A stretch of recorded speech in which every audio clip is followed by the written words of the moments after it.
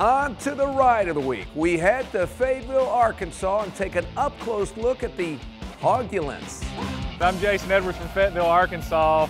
We've got the Hogulance and Go Big is our tailgate rig. It's a 1995 Ford diesel ambulance that was retired. We've done a few modifications on it. Runs with a gas propane generator. The hood, this is the eyes of the Razorback. The eyes look like it's coming at you when you're approaching it. And on the back, we've got another hog that faces and says, "Fear the tusk." The Razorback on the side is 13 feet long and 9 feet tall. We've got a little logo up top that we customized that says "Woo Pig Suey." We've got an inverter on the side that's wired to run the propane generator, run the dish up top. These cabinets store about 20 chairs. On the inside, we can stuff 20 folding chairs up in it. We have 2 gas grills that'll park up in there. We pull them out and hook them up to propane.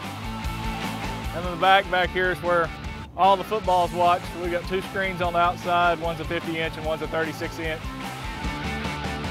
I say I rate it the best ambulance around. There's one other ambulance that I've seen in the lot up there, but ours has the traditional logo, and there's no question about whose team it's for.